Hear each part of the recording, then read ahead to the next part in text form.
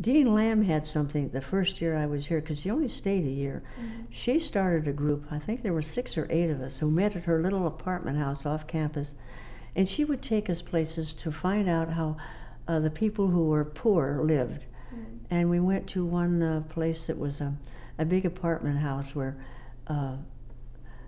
one of these, subsidized places. And we talked to the ladies who were complaining about how the place wasn't kept up by management and the crime in the area.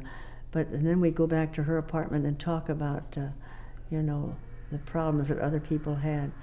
It was a fantastic little group. I don't know if she ever gave it a name, but then she only stayed a year. But when people, one of the presidents came and said Oxy was like a little castle off in the, away from reality. I figured, no way, Dr. Lamb had us feel what it was like to be out.